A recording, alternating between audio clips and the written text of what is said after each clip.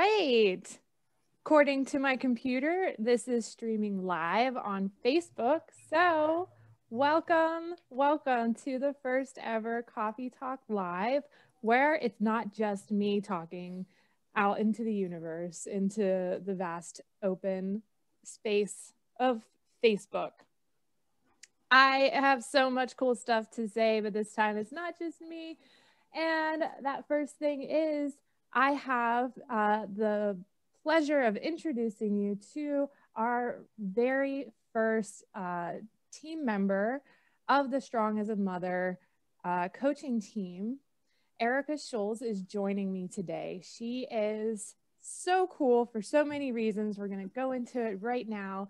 And one of those really awesome things is that she is a doula, which is something I had no idea what it was when I moved to New York. So we can touch on that real quick. But more awesomely, she is a certified holistic nutritionist. So today we're going to talk about what that even means, where she came from, and what that also means for the Strong as a Mother group. So good morning, Erica. Good morning. Thanks for having me. It's such a pleasure to be here. It is so cool because you live around the corner from my apartment. I've borrowed cooking ingredients. Let's talk about this for a second. Wait, before we get into that, what are you drinking today? This is so I should have made a fancier cup of coffee this morning, but we have one of my go-tos a year or a couple of years ago before I met my husband and kind of started exploring more fancy brands of coffee. I really love Folgers French roast. So I have Folgers French roast today. You see my coffee set up behind me, but normally we brew our big carafe, but our filter broke. So it had a snag in it or something. So I have a new one coming, but we've been using the single brew side of our machine for the last 2 days. So I'm trying to finish up my Folgers French roast. My husband is drinking a coffee that his sister bought us for Christmas, and it's a veteran-based brand. It's veteran-owned. My sister is in the Air Force, so it was kind of close to home and just really sweet to know that there are veteran brand coffees. I think it's called Black Rifle or something like that. But awesome. So, we'll put that link in the comments because I love sharing good coffee. I've got La Colombe, which is one of my favorites. Before we moved to New York, we fell in love. I've been in love with coffee culture for what feels like an eternity, but we fell in love with the show called Dangerous Grounds. I've never heard of it. I forget what it is, but so Todd Carmichael is the creator of La Colombe coffee, and he's like the Indiana Jones of coffee sourcing. So he goes, there's a whole 8 series or something, 8 episode series on, I think it's on Amazon Prime now, but him and his cameraman go to these backcountry parts of the world with machetes and cartels and stuff, and it's exciting and dangerous, but his goal is to source the best coffee in the world from the smallest, most unheard of locations. Anyways, we fell in love with that, and then we moved to New York City, and then every block in Manhattan now has a La Colombe, so we were just ecstatic. But we can move a little bit beyond coffee now. But cheers, let's get talking. Cheers. So, I can just tell a little bit about my background. I've always kind of been fascinated with women's health, and my mom was a ultrasound technician when I was growing up. So she used to come home and kind of tell us around the dinner table at dinner, what her day was and how many babies she got to see on the screen and things like that. And I just always was fascinated by it. And that actually led me to working at a women's health facility in high school. I actually got an internship there. My high school was, I guess, more progressive than others. And seniors were allowed to do kind of out of school, hands-on experience type things. So that was really cool. And then I went to the University of Maryland in College Park for my undergraduate degree. I have a bachelor's of science in behavioral and community health. So that in, you know, other senses, a degree in public health. So I was working with the Department of Parks and Recreation as a health and wellness specialist for a while, planning and coordinating all these different programs. And then I moved to New York. So I kind of needed to hit the restart button on life. And my sister and my brother-in-law lived in Brooklyn at the time. So I came up, lived with them for a while, and just realized that I wanted to be a doula. I wanted to provide continuous care to families through pregnancy, through labor and birth, and then through postpartum as well. And I'm also a childbirth educator. And then I kind of, you know, in the last year or so became even more interested in nutrition. And I was thinking, okay, like I can learn more about nutrition, be able to help my clients, but I would also be able to kind of branch out and help a lot of other people who just need some assistance, or, you know, have risk factors, or, you know, diabetes, heart disease, things that we can modify diet to really help to rectify. So I more recently became a holistic nutritionist, and I've implemented a lot of changes in my own lifestyle and my diet. And I think that's kind of where it has to start. You kind of have to practice what you preach and believe in what you're saying. And just really being aware of food choices and not saying no to everything because you like it, but modifying so you can still incorporate those things, but overall have a healthy lifestyle. That's awesome. And I think that, like, you know, talking as a nutritionist with a framed picture of donuts behind you really like makes me feel more relaxed. Because if you had just like a picture of broccoli behind you, I'd be like, what is this girl going to try to tell me to do? Donuts have a special place in my heart. My husband and I really enjoy donuts, and I enjoy a lot of different sweets. But probably one of the first things we did in our relationship was like go to Peter Pan Donuts in Greenpoint. I don't know if you've ever been there, but it's my favorite donut shop. I was going to ask you, like, in the whole city. Oh, Peter Pan, city of donuts. Down. Peter Pan, hands down, so good. I'll have to go at some point when you're back in this area and drop some off to you. Can we talk for a minute? Yeah. About dropping stuff off, because nobody knows how we know each other. And I had to double check when we had our last conversation, because let me rewind for a second. Okay, everybody, let's go back 8 months. Yeah, beginning of the pandemic, when everyone is baking.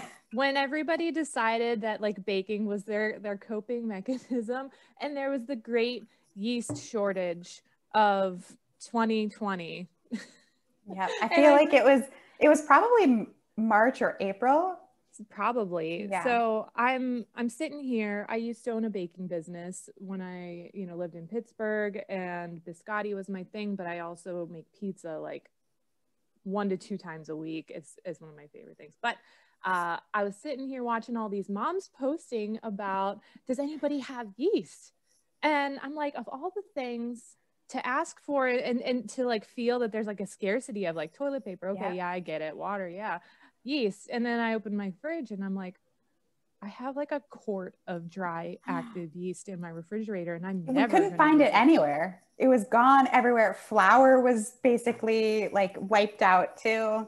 But so I posted something I never thought I'd post in a mom group before, but I have yeast.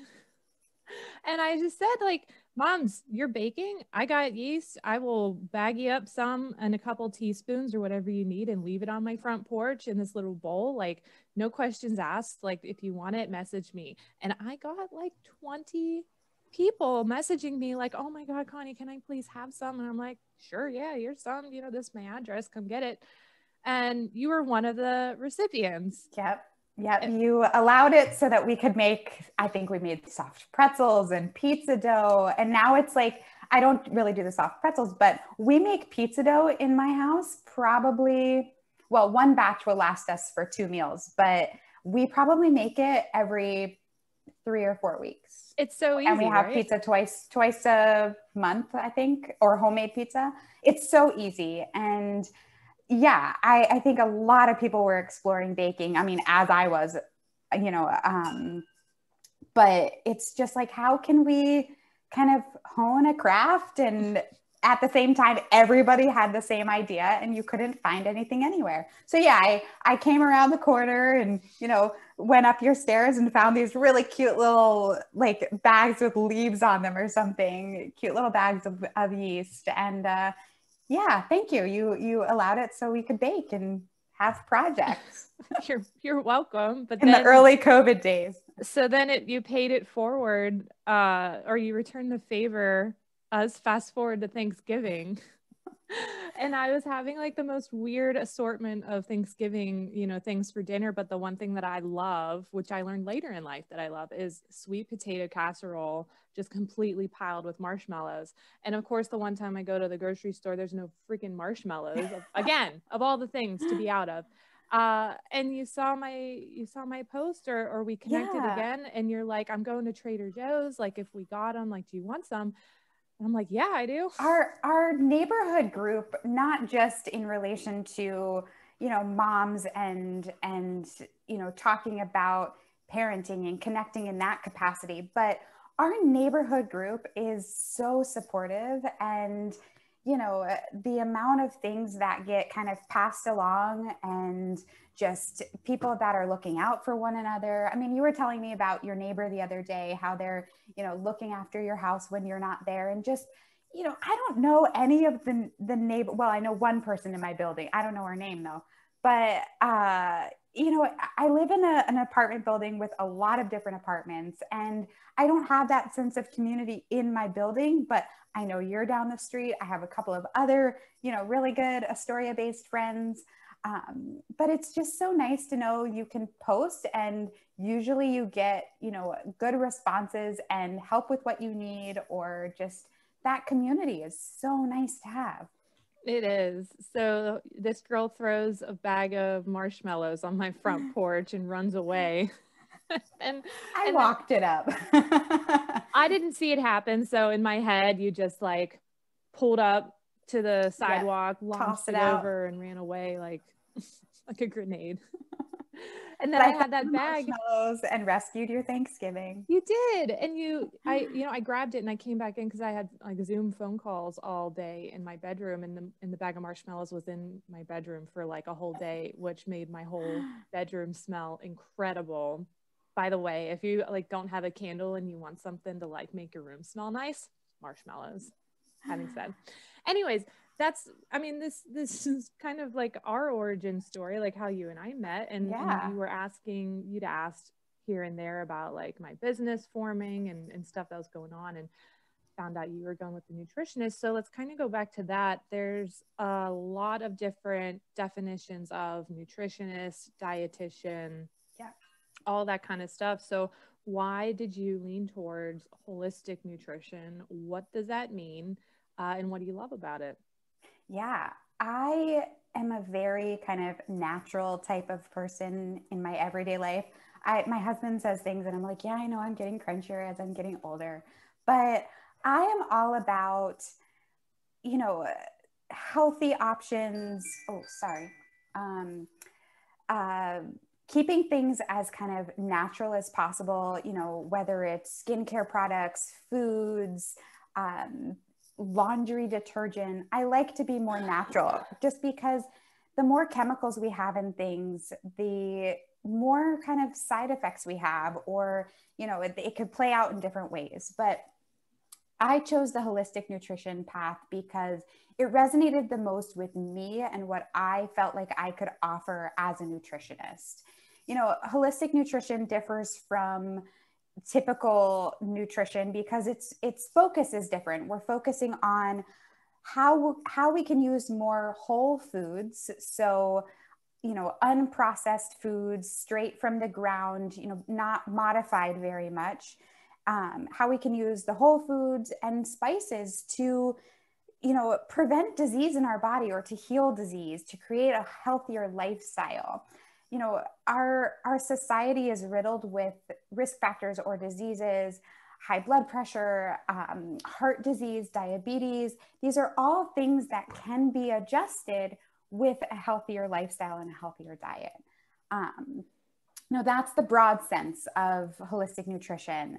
In my coaching, I focus more on mindful eating just in general, kind of making good food choices for your body and for your health. And ideally, if you are feeling good about your food choices, if you are fueling your body with good foods, you're feeling better in all aspects of your life. So it's about kind of making simple swaps or making modifications to the foods that you like, the recipes that you like, to make them a little bit healthier, but also making sure that it's maintainable. So, we don't want to completely uproot how you're eating and completely say, no, you can't eat any of the things that you like to eat that you've been, making every week and feeding your family.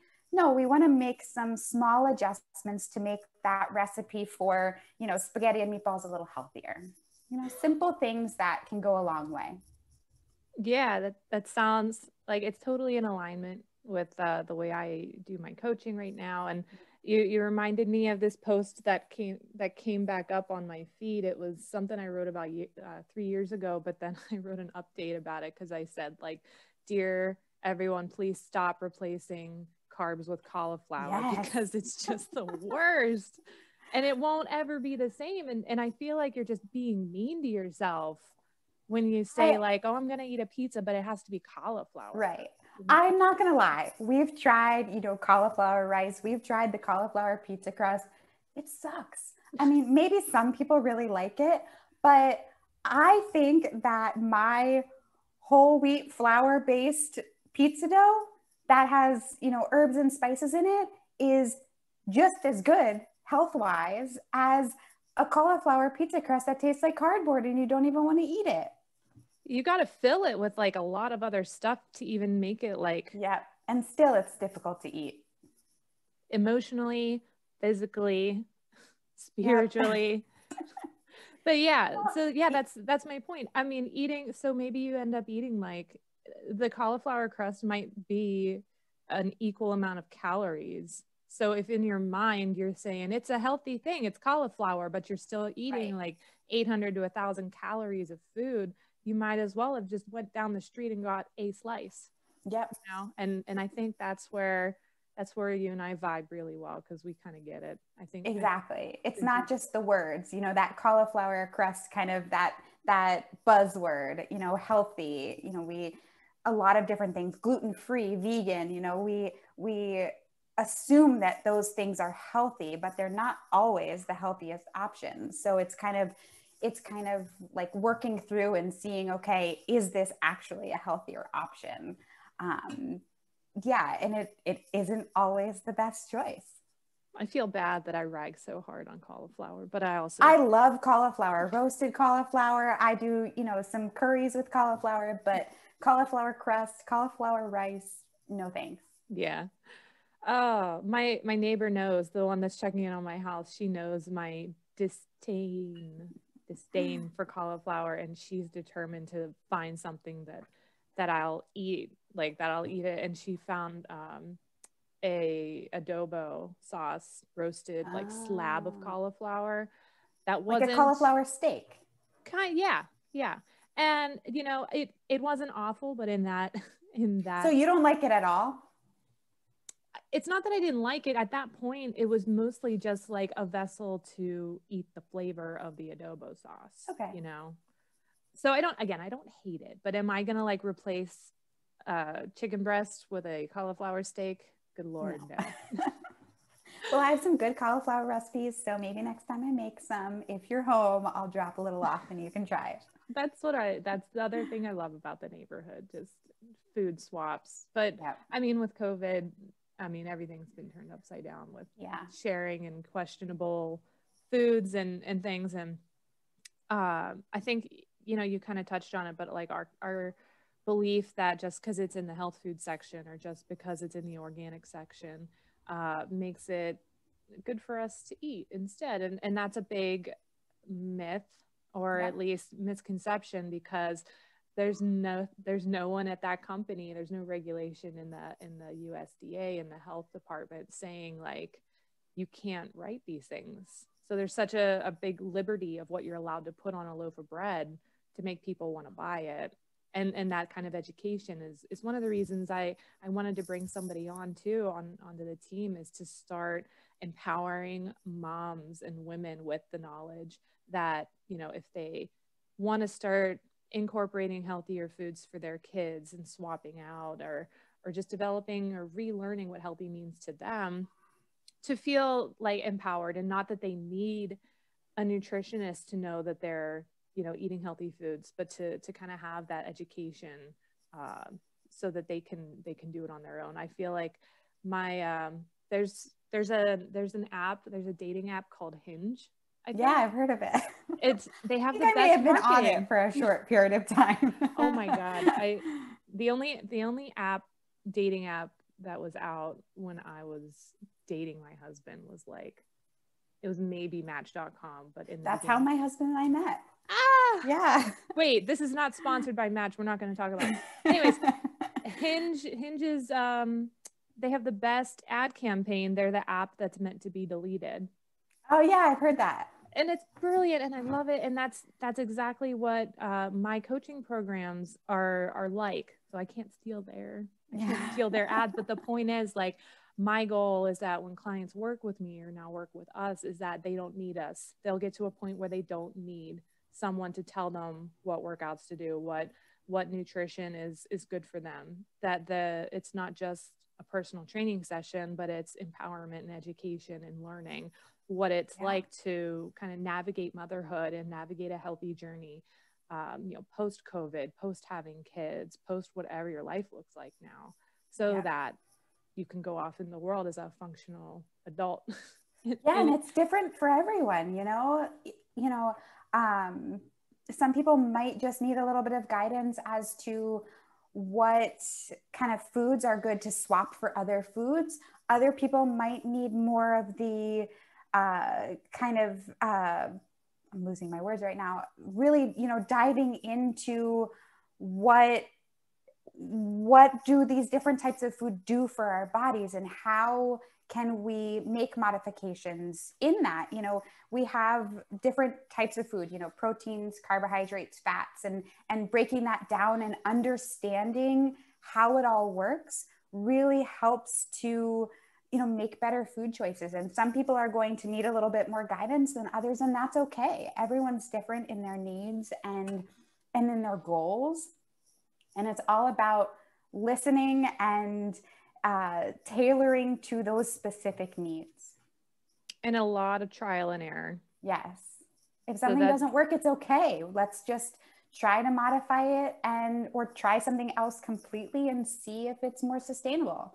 I think that's the biggest thing, especially surrounding parenthood and you know, working parents too. You have a lot of different things to navigate. So how can we make easy changes and make sure that sticks versus making your life even more complicated at home? Yes, easy changes. And that all or nothing mentality is like, I want to leave that in 2020 and in the past, and kind of just never have that feeling ever again.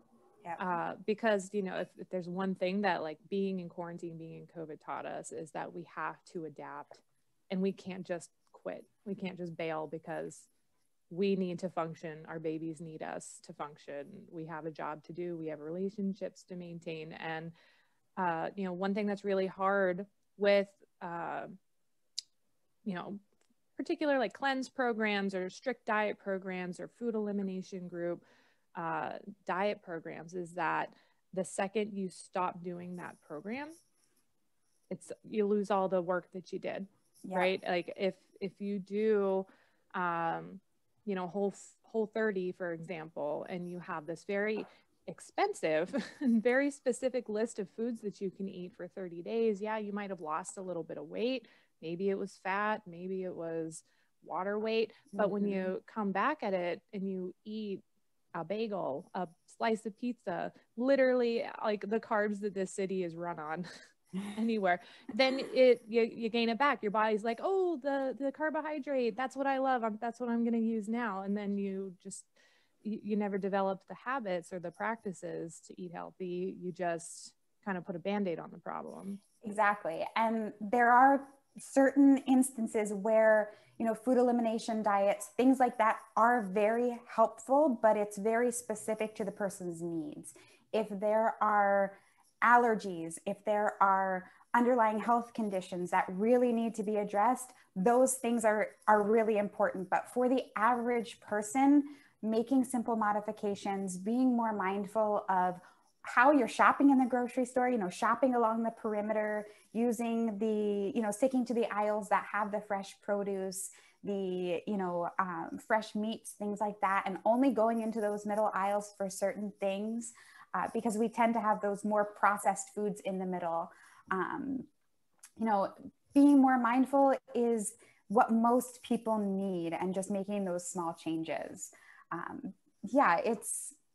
We just want to all be healthier. We want to show our kids how to be healthy, how to have healthy relationships with food. I mean, I think that's a huge part of it too. I mean, I think about, some of my family members, like my grandma, she and her partner, they'll go out to breakfast and they'll share a stack of pancakes, they'll share a cup of coffee. And it's not because they're being cheap. It's because they are watching, especially her partner.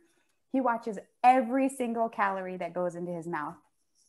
I'll visit. I mean, pre-COVID days, I would visit and I would be, eating something like a pretzel or, something that was more like empty calories because it tastes good. And, I want that every once in a while.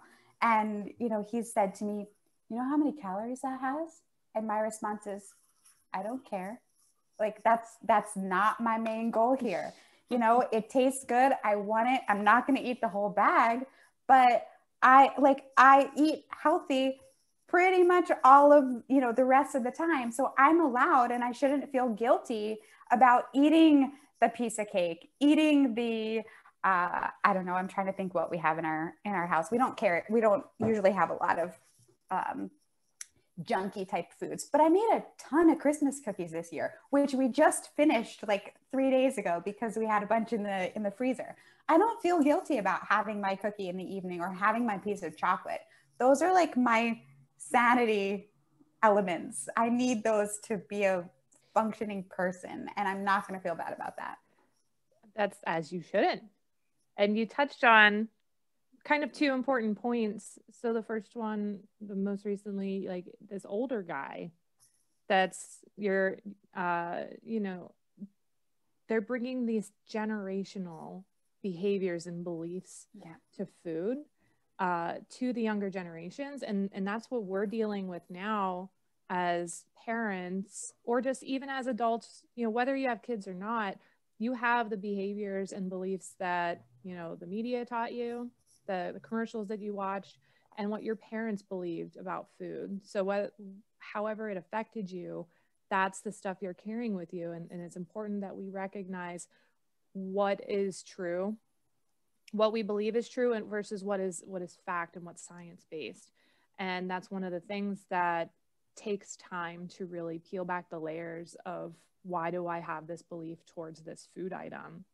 And one of the dangerous things that I see all the time, and one of the big purposes, one of the main purposes I have this group, is that some mom goes into some, any kind of group, or, anybody goes into a group and says like, oh, I need to lose 10 pounds. Like, what are you guys doing? Like, what should I do? And they get all of these responses. And it's so frustrating to see, because I think, you're reaching for help, and I understand that, and you feel like you're in a safe place to ask for that help. But when you get so many varying responses, I did intermittent fasting, I did 21-day cleanse, I did Whole30, I do paleo, I do Weight Watchers, buy my supplements, then you just get overwhelmed, but you also don't understand why it worked for them. And they also don't always say if it lasted. Yeah. Like, you did 21-day cleanse. Yeah, maybe it worked. You lost 10 pounds. Did you keep the habits? Yeah. And different things work for different people. The workout routine or the eating pattern that you have might not be the same exact fit for me. And we can say that we can say that for most aspects of our lives, right? As a doula, I see that a lot of families postpartum are, especially surrounding feeding, are saying that, oh, this person told me to do this person told me to do this, and it's like conflicting information. And I have to kind of backtrack it, and I say, well, this person's telling you this because it's worked for someone, and this person's telling you this because it's worked for somebody else. But we have to take all of that information and modify it to what's going to work for us. And like you were saying earlier, it takes trial and error. It takes, figuring out a few different ways that we could do things and what works best. And that might change, it might work for a few weeks, and then you have to make a few modifications so that it's continuing to work. I mean, in fitness and weight loss, and this is of course not my area of expertise, but a lot of people do some kind of a diet or a regimen where maybe they're losing weight pretty steadily, but then they hit a plateau. And that's usually where you have to reevaluate and make changes. And it goes back to just understanding how it all works and what our body needs to figure it out. Exactly. And that's the main point, and that's the main purpose of the Strong as a Mother coaching group, like the free group here that we're talking in now, because I don't allow MLM items to be sold here. Everything that we talk about, everything that I post is backed by science and evidence-based practices. And I want this to be kind of the resource and the area where moms can come in and ask questions. Or if I do post something, it's not because my ulterior motive is for them to buy my powder or try these pills or something. But, even let's take that a step further and understand that, like, I'm a health and fitness coach, you're a nutrition coach. So what is, going on with the Strong as a Mother coaching program is my moms are developing healthy science and evidence-based nutrition practices and exercise practices. We're finding out what works and doing more of it. And we're finding out what points they get to where they normally would stop and bail on themselves and quit or go and stick their head in a bag of Kit Kat bars, not speaking from experience. And we work on it together and say, like, okay, this is where you'd normally quit. Let's talk about it. Let's see what's going on. Let's see why you feel like you're at a red light here, or you've gone off the rails or off track, or these things that we always tell ourselves. And we move past those barriers. Yeah. It's like hitting the reset button. But with more experience, right? Because there's in coaching with this, there's no such thing as failure as long as we can learn from what we did. So our progress isn't going to be linear, right? A journey goes like this, and it takes time. Otherwise, the Lord of the Rings would be a really boring movie. If Frodo's like, all right, I'm going to go return the ring to Mordor. Let me go take a walk. Oh, there's the door. There's the lava. The end. The end. Not comparing like everyone's health and weight loss journey to Lord of the Rings, but just saying that, like, there's trial and error, there's progress, there's setbacks. It's whether you have the accountability and support to help move forward past those and kind of break those cycles of, eating bad things and diets and trying again and feeling like a failure. Anyways, so the last question that I like to ask and want to ask all of my interviewees in Coffee Talk is, during quarantine, was there something that you felt was your best purchase, the best thing that you either impulse bought or best thing that you bought for self-care that you're still using? What is your best COVID quarantine purchase? Well, we bought a car, which we never thought we would buy in the city. We had my sister's car for probably about 6 weeks. She gave birth in May. So, as I wasn't her doula, but I was going to watch my older niece. So we had her car so I could easily get back and forth. And once we kind of relinquished that, we were like, oh, how are we ever gonna, see them? How are we gonna be there? Because we haven't ridden the subway since March of 2020. And taking a car doesn't, like a Lyft or an Uber isn't the most, settling thing. So we bought a car, and it's had its rough moments. We realized that it needed a lot of work, like inside, like pulling back the carpets were covered in mold. It was horrible. It was a very stressful experience, but it's all good now.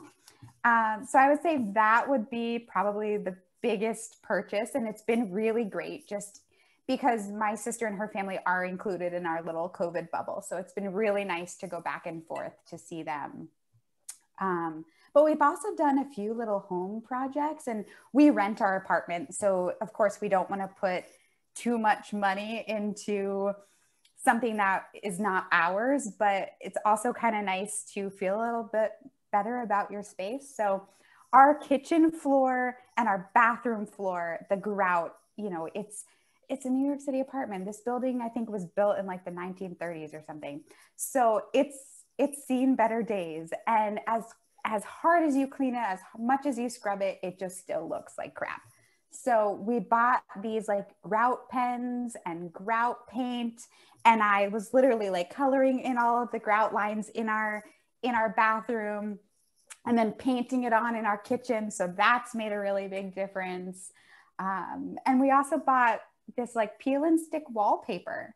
And I've always wanted to do this from the day we moved into our apartment and just didn't do it until COVID. But I created like a little backsplash in our kitchen with this peel and stick wallpaper, and it just adds color and warmth. And it just really, you know, we're spending pretty much 100% of our time in our apartment. You know, you want to make it feel a little bit nicer, a little warmer and homier. And I was able to do a few of those things. That's awesome. Plus Home Depot is literally right there. So I'm sure you just walked over and was like, what project am I tackling today? It was a lot of research as to like what product would best fit our needs, but absolutely. And yeah, we're very lucky to have Home Depot and a few other stores and shops close by, which has been really, really great during COVID. I love it. And that's a perfect segue for me to mention next week, our guest is going to be Andrea Montanelli, if I'm pronouncing her name right, from Dream Organization. So we are going to talk to her about some of the biggest mistakes people make trying to like go for an organization thing in January. Also kind of like some tips and ideas for improving the room, the shoebox, the home that you're stuck in now way more than normal. So perfect segue, Erica. Yeah, that'll be exciting. Yeah. So the last announcement I'll make, just so you know, Mama's the Strong as a Mother coaching program is starting again on February 14th. And I will be looking for 10 moms who are wanting to take their health and their fitness as it is now from chaos to crushing it with the help of Coach Connie and Coach Erica. So if you are interested, please comment below, tell me more, and I'll give you the deets and we can start talking. Otherwise, please feel free to post nutrition questions below in the comments and Erica can follow up later and respond. Otherwise, thanks again, Erica, for coming on today. Enjoy the rest of your coffee, your beautiful tile floors, and your awesome wallpaper. And mamas in the group, stay strong, stay caffeinated, and have an incredible week. Thanks, everyone. Thanks, Erica. Thanks. Yeah, thanks for having me. Bye. Bye. Women deserve to lead fulfilling lives, and there is no honor or glory in sacrificing your health, your happiness, and your identity in the name of work and family. I'm Connie Pastorius. I believe women are inherently strong for being able to create and nurture a human life while simultaneously working on and for themselves, and that should be celebrated.